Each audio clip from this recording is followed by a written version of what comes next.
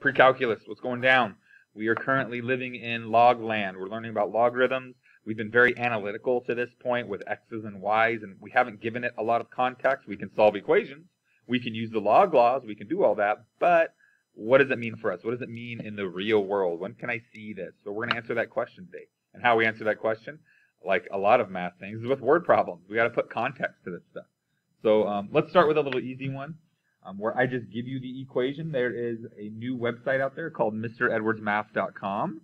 You can subscribe to it for free. I'm making this up. It's not real. This is just to make up a problem. But my subscription for this website can be modeled by this equation, where T is how many days have passed, and S are how many subscribers there are. So let's write that equation down. Boom. And then let's use that equation and answer some questions. Here are the 3 questions.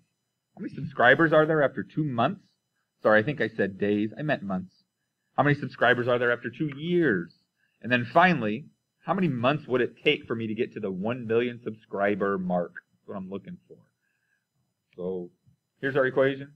We have the 3 things we're looking for. Let's go through and find them. So the first one was, after 2 months, how many subscribers are there? Okay, so that's 1.7 times 1.9 to the second power. We can just jam that in our calculator, and we get 1.7, 1.9 to the second power. 6. Sad face. Well, it's only been out for 2 months, and there's only 6 subscribers. I need to get the word out. Okay, so what about 2 years? The only thing that changes now is, instead of 2 months, 2 years, it would be 24 months. So I'm going to do the same equation, 1.7. This is going to show you guys exponential growth. To the 24th power, a lot. 8,327,897 subscribers. It's taken off, okay? That's how exponential growth works. It may start off slow, but eventually the thing is going to take off. Okay? A lot. And then finally, the last one. How many months would it take? What does T have to be so that I get 1 million subscribers? Okay, so I'm just going to take subscribers out and replace it with 1 million. That's not too bad. 1.7, 1.9 to the T. This is the type of thing we just got done taking a quiz on, or you guys are going to take a quiz on here in about 2 hours. I'm going to divide by 1.7. I'm going to take the log of both sides. Log of 1 million over 1.7 equals, if I take the log of 1.9t, that t that's an exponent can be multiplied out front, t times log of 1.9. Finally, we would just divide by log of 1.9, divide by log of 1.9. This is the exact answer. That's an exact expression. But then when we jam it into our calculator, we would get what t is, and that's how many months have passed, how many months it took for me to get to 1 million subscribers. Right about at 20.7 months. Not bad. Really, it's solving these equations. It's jamming things into the equations. What made that one nice was the equation was already given to me. Bam, there's the equation. But that's not always the case. Sometimes we just know what's happening. We have the data. I can see this thing is starting to grow exponentially, but we don't have an equation to match it. So how am I going to use it? And that's what we're going to cover here, this last little bit. So, in general, I can write, just like change of base, I can write anything that's growing exponentially using this little exponential growth model right here, okay? We have y, that's our output, how many there are after a certain amount of time, the end amount. We have a, we'll talk a in a second. We have e, that's the base we like to use for these. We can use any base we want, but we like base e. It's just Euler's number. We have it programmed in our calculator.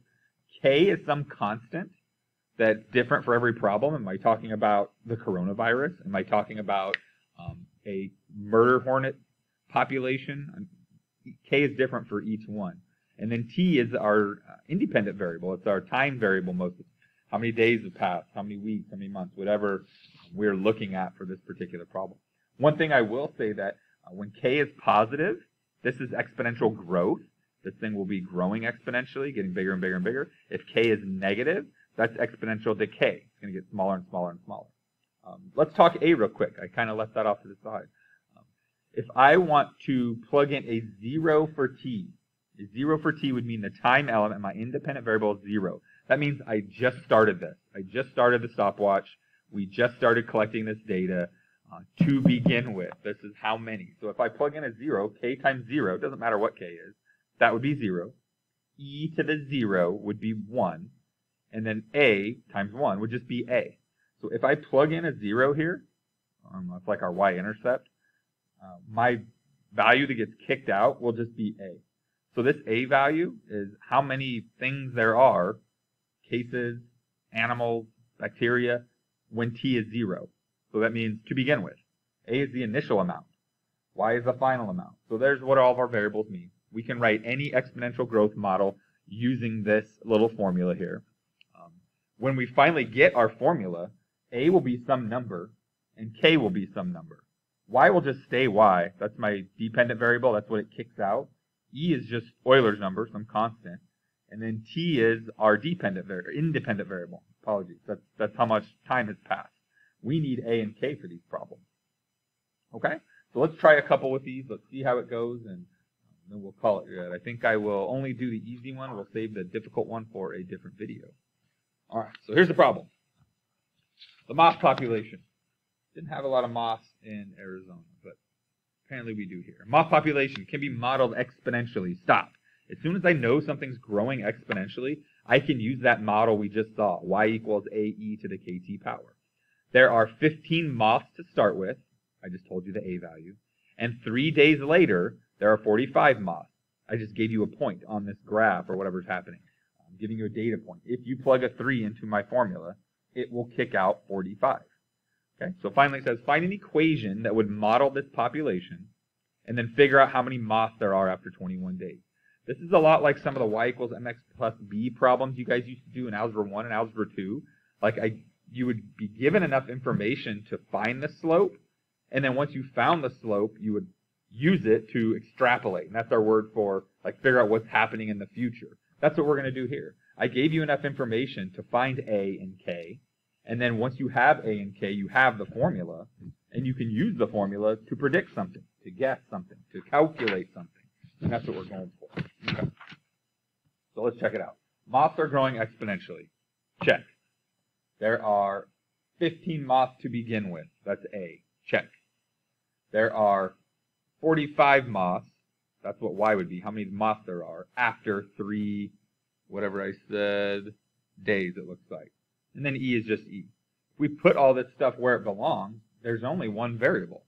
Variable's K. We can find what that K constant is. If they're growing, K should be some positive number. The bigger K is, the faster they're growing. From here, we're just solving an equation too, by the way. This is what we just got done taking, or you guys are going to take your quiz on here in about 2 hours. But to solve this, I would divide by 15. Check. Next, I could write it as a logarithm, or I could take the log of both sides. We learned that there's 2 different ways, whichever way you're comfortable with. I'm going to take the log of both sides, but I'm going to recognize that the base here is a base E, so it makes sense that I should take a log with a base of E, which we call the natural log. So if I took the natural log of both sides, natural log of 3, and natural log of e to the 3k, the natural log of e, that just cancels it. It's 1. That goes away. So we're just left with 3k, as long as I use the natural log. If you used a different log, you could still solve the problem. It just wouldn't cancel right there. You'd have an extra division thing to do, division step. From here, I'll divide by 3, and I get what k is. K is 0.366. I rounded. Obviously, this is an irrational number. If I plug that back in where it goes now, like back substitute, now we know the slope. This is not really slope, but now that we know this value, I have an equation. So now it's kind of like the Mr. Edwards subscriber problem. I have this equation that will model the moth population, where t is how many days have passed. So the second part of the problem said, how many moths are there after 21 days? Okay. I go into that formula, I plug in a 21, and we're done. Yes, I know it's so 32,665 moths. We're mathing. We're using these ideas. Okay. I'm going to cut this one off here. There is one other video where it's a little bit tougher. On this one, I told you how many there were to begin with. What if I don't? What if I just pick up and say, look, how many moths are there today? Okay, well, how many moths are there in 7 days? And then we can use that data to figure out, well, how many moths were there to begin with? and then how many are there after 150 days, something like that. So I'll cut this one off and then come on back to the difficult one, and we'll be done.